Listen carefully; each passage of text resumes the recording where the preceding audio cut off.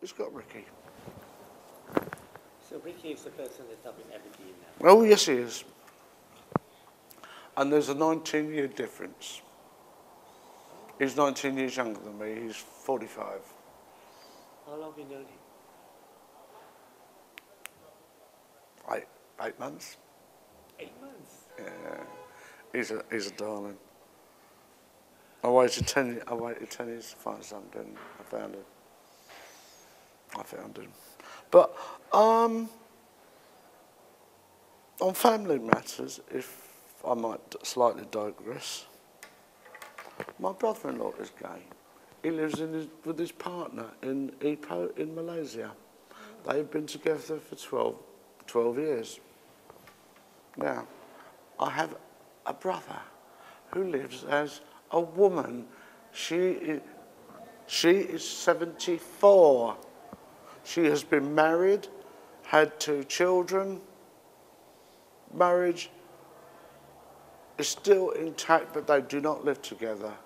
And wife drives trains from St Pancras of all things. And his granddad, once, later on this year, it will be 3 times over. Because one of his daughters expected a second child, and the other daughters expecting their first child. But I didn't know until earlier this year that his daughter, that is expecting a second child with her partner, had already been married and divorced. I'm told nothing. So when did you know about your brother? 18 months ago. I had gone, you see, I do everything at home, obviously. I went out shopping for family food shopping on Thursday. Got the trolley back inside. Roger, I got some news, and I thought, oh my God, the cat's dropped dead or something like that. Your brother phoned you up. I said, what? Your brother phoned you up? Oh my God, you know, sort of, I'll get over this. Got his number on the pad by the phone, so I said, yeah, okay.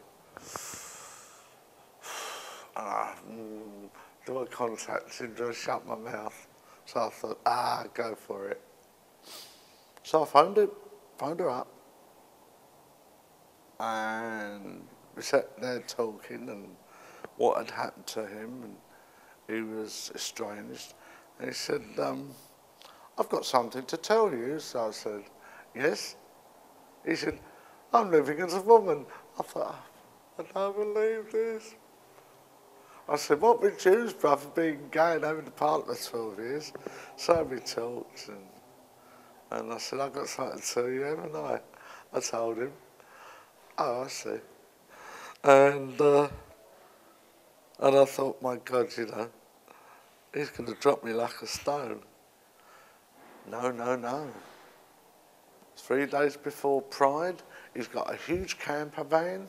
Well, the first meeting. He lives outside of Lincoln, so I went up to Lincoln on my own. I thought, oh my goodness, what are you getting into?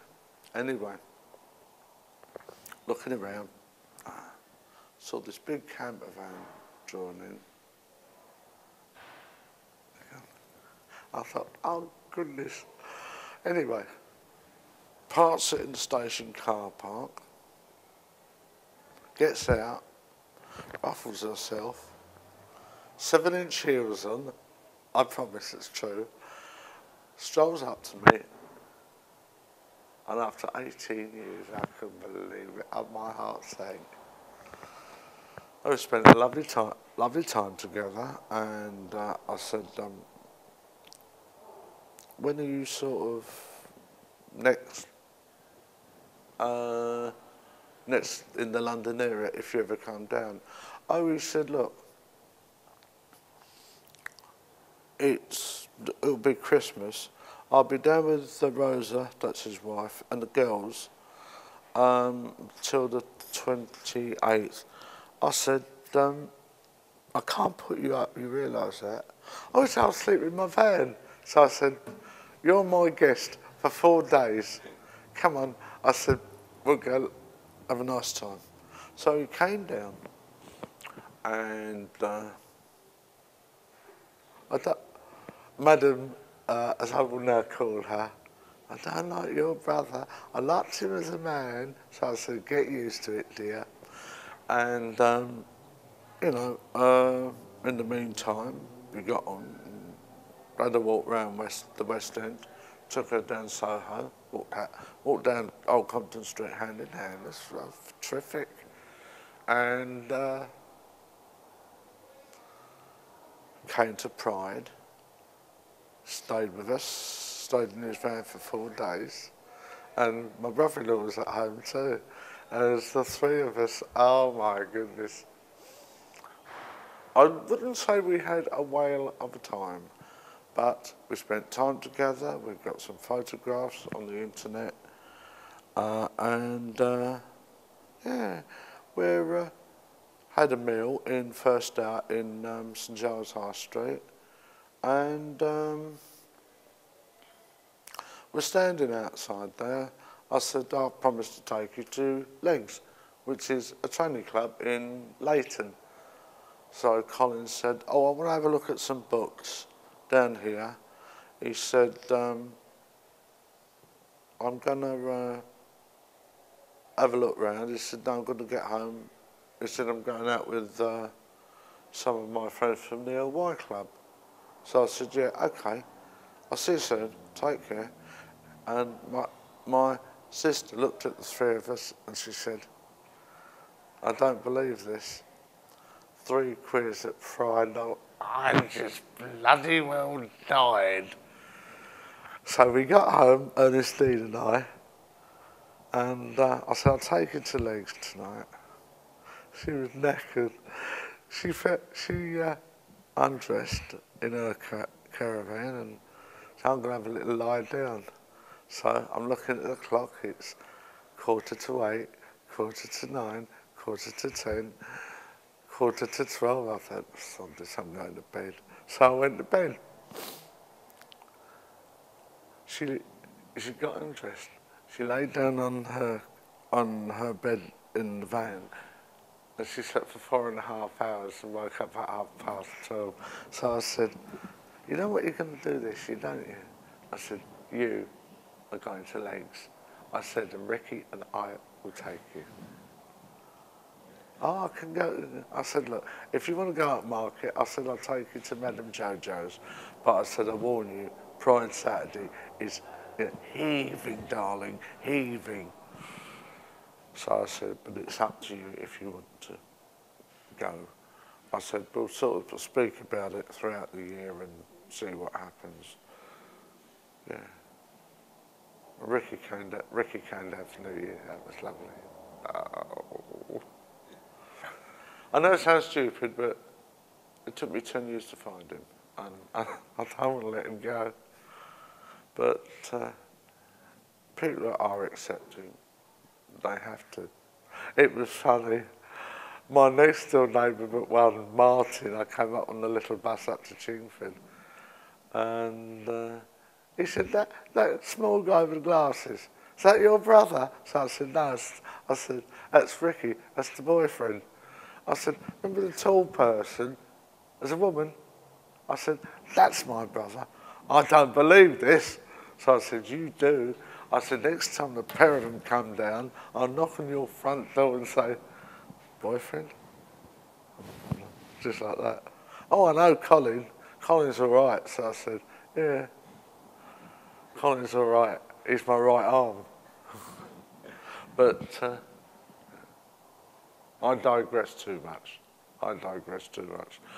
Living in the East End though, as far as the police matter is concerned,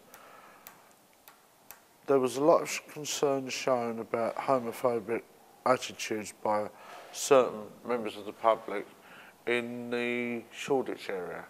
Now, Shoreditch of late has become quite a it's a reasonable area. There's 2 pubs, Joiners and the George and Dragon. George and Dragon's quite nice because the DJ there. She plays at the gay nights in Walthamstow, Jeannie D, which is quite good actually. And joiners, not too bad. Not a favourite, but not too bad. There's certain places I don't like, so, well, like everybody else. Certain places you don't like or you do like. Have you got any more interesting tales like your brother? Oh, not really, not yet. They haven't happened yet. Anything else you'd like to tell us? I must admit, I love gay pride. I love pride. If it wasn't for pride, and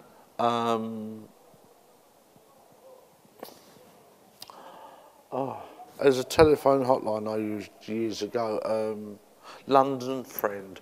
They're bloody marvellous.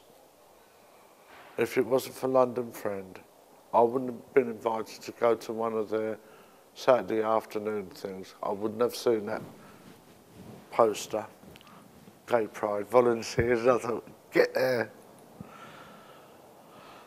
But to me, it is a pilgrimage. It started, first booked on online, come to this point, booked on, given a T-shirt, shown where I was going to be. And got to a bit hit. I saw the rainbow flag for the first time. I absolutely burst into tears. I knew I was home. That was me. That's where I should be. And since then, funny as it may seem, I've cleared out a wardrobe. I've got a ton over the last 10 years of steward T-shirts. I've gone from a rookie, been to an area manager. I was area manager last year. I made a bit of a faux pas or something. And I'm only a squad leader this year, but it doesn't matter. I'm there, I'm part of it. Then that's it. That's it. And I go to Finsbury Park once a year, where it belonged to MCC, started for me. And two girls, they're not members of our church or any church, they've got partners and gone. I've got two little pieces of paper, one said East London and one said North London. North London, I had a lot of baggage in. East London, I was a new boy, so I chose East London. Although the people I don't get on with, I've never looked back. I can't look back. It's enhanced my Christian faith so much so. Because some churches only tell you this is the only way, this is what you should do, and if you do this, this or this, that's utter nonsense. Christianity is a choice. You make the God chooses you to do something, right? Wherever thou goest, I will go with thee. Simple as that. You know, it's hard. It's not a hard choice to make. You don't have to do this. You don't have to do that. Yeah. Follow me. Leave your friends and family. It's true. I haven't left my friends and family. I've got a bigger family. You know. Facebook, social interaction is fantastic. It really is. I can't, you know, not only friends here, but friends in the North London chapter, friends I've met at other things. It's good. It's good. People decry it. If you've got something to hide, you're not on Facebook. I've got nothing to hide. I'm a person, believe me, it's what you see is what you get. No more and no less.